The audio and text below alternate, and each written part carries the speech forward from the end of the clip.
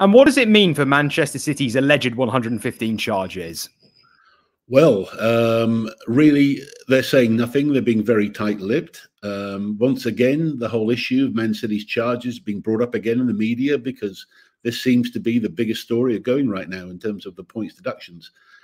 And the question is, when will it happen? I mean, still, we're seeing it put into the long grass. We're not seeing any transparency from Richard Masters as to when it's going to be heard. We're being told a date next year. Could it go into 2026? And then you're talking about a lengthy appeal process. It's hard to know what's going to happen with that. I still believe that additional legal resources could have been brought in. I think they could have categorized some of these charges into different groups. So there's maybe only 5 types of charges, grouped them together. Because the number 115 sounds a lot. But if it's only 4 or 5 different categories of with maybe 10 or 15 charges under the same category, then it doesn't seem so hard to handle. But we know that City have been lawyering up and have spent a lot of resource on this.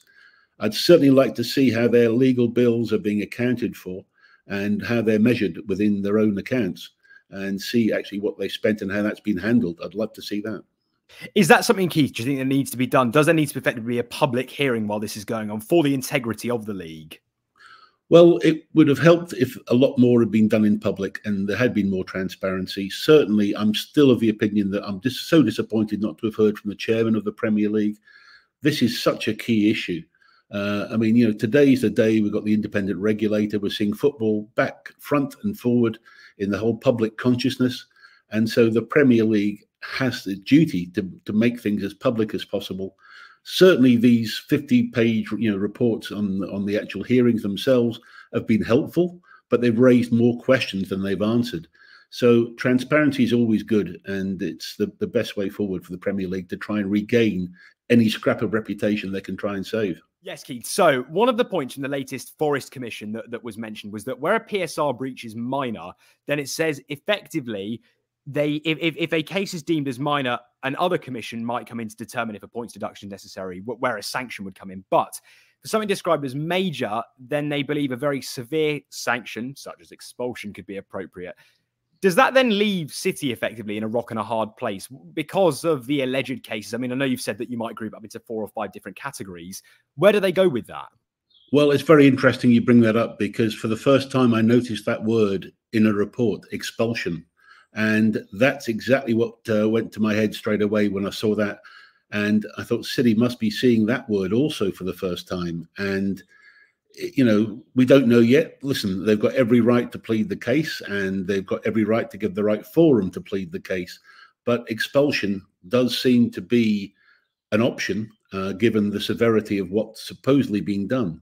But we've yet to see the evidence. So, but we need to get it going quicker and sooner rather than later.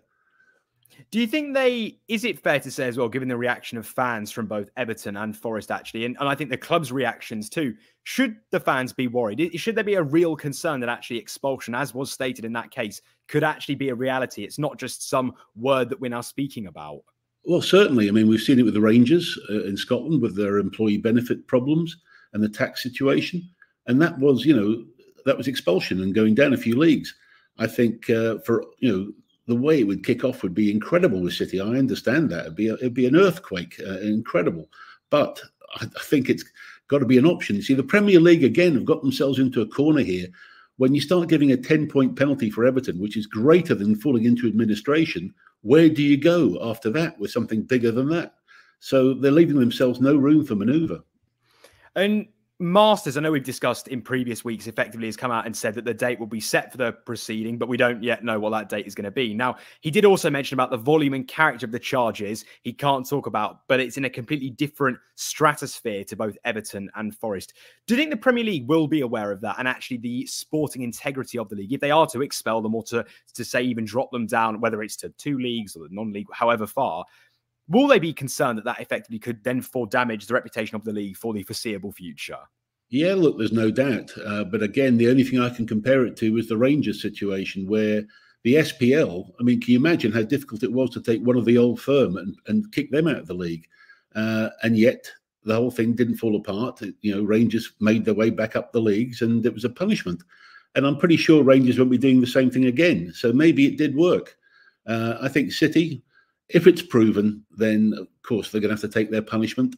But we've yet to see. So, I mean, I can't judge it all. All I can do is go on what I've read so far, what the charges are, and the leaks that came out before that made a lot of this go forward. So we're really going to have some popcorn and sit by the side watching this one. It's going to be a classic. It's going to be a classic. I like it. When do we anticipate, Keith, it will be done? If you had to make a prediction, do you think it will be by the end of the 2024-25 season? Will it be going into 2026? Just how long is it going to take? I think it's going to go into 26. I think we're going to be seeing sort of hearings around early 2026.